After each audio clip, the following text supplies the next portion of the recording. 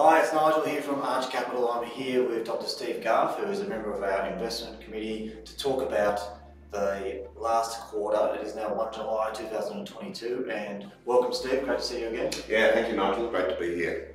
What a quarter it has been. A lot of things have changed since the last time we did a quarterly update, where things were looking sort of rosy, but we're starting to see a few cracks.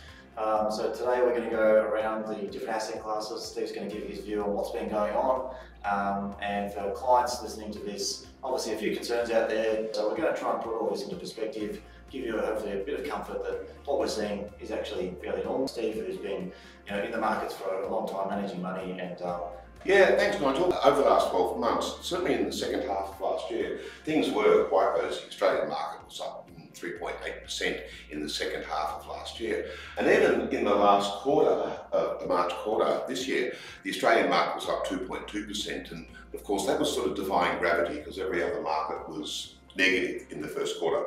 Well, the world has caught up with Australia, or Australia's caught up with the rest of the world, because all the markets are down this quarter, as I'm sure you know. The Australian market, it's down just close to 10% for the quarter.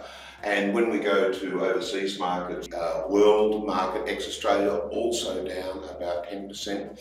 The emerging markets, surprisingly, are only down a little. What should investors be thinking about? It's not a nice time when you see every asset class go down. Diversification is a great concept, but when every asset class falls at the same time, even in property, what should they be thinking about, and how can they, I suppose, be put at ease that things are going to be okay? We've got some data here, Nigel, too, that says after market downturns, it only takes 1 to 3 years to fully recover from that and to have much stronger returns than what the downturn.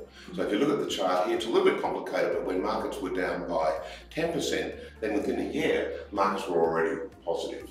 When markets were down by 20%, once again, within a year, they were positive. Within 3 years, they were more positive. 5 years, great returns.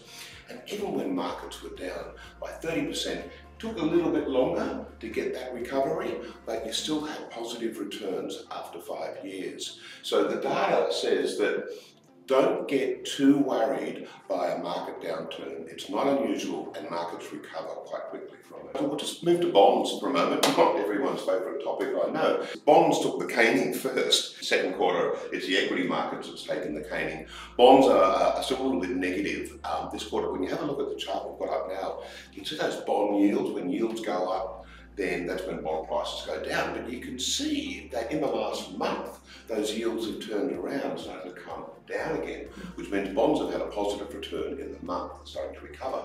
Bonds are now returning between 3 and 4% going forward.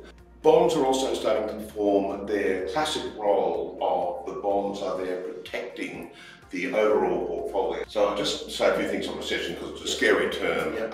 And what is a recession? Well, first of all, what is a recession? So a recession, technically, it's 2 quarters of negative growth. So it's an economic term. Yep. So recessions aren't great, but once again, they're not uncommon. The last recession was during the COVID pandemic, and of course that was very short-lived to come out of that within weeks. The recession may not happen for another quarter, another 2 quarters, but that doesn't mean the stock market will fall further.